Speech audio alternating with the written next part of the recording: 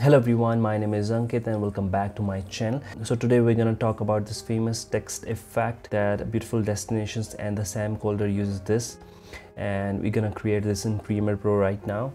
So let's start it. First of all, go to the panel and right click and go to new item and go to title and click OK and write any text you want. For example, my year 2017, and then you select this and select any text you want. I'm selecting right now a roboto, and then increase the size to about 200, and then go to the positions, align the positions to the horizontal and vertical center, and then click OK and rename this to text, and just drag this onto here, and maybe a half position would good to go. And then right click again, go to the title, here type in /, select this, maybe anything would do. I'll select the parchment and then select the size as 200, maybe more than that, 220, and then same thing, just position, horizontal center and vertical center. Click OK and rename this to over text.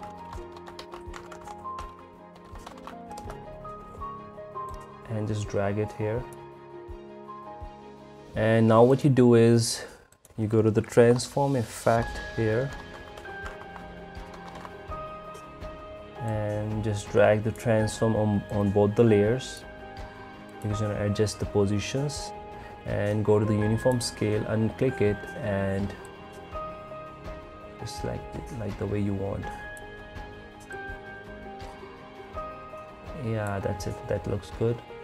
And then go to this text layer and again uniform scale and maybe up to 65% or maybe 70% looks good. Yeah, that's good.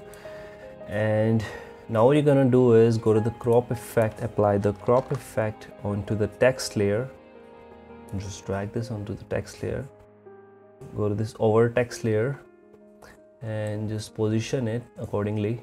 For example, we're gonna start it from here, and now go to the text layer and here go to the crop effect. Now in this, just make it disappear, whatever the text you have written, just to the point. Yeah, up to 69. So now we can see that the text goes invisible. Now we can animate this. Go to the over layer and click on the toggle animation, create a key point, and now just go to here and again click the keyframe, sorry, and just go to the text effect and just disable this. Yeah, up to this point. Go ahead and create a key point here as well. Just create this and again just drag it a little bit further. Yeah, that's it. Now you can see that you're getting the cool transition effect, but the text down is not disappearing. So we're gonna make the text disappear right about this point. So we're gonna create the keyframe here. We're gonna create the key point again and we're gonna change the point when it gets appear. Now you can see that we have created this cool effect. See that? Okay.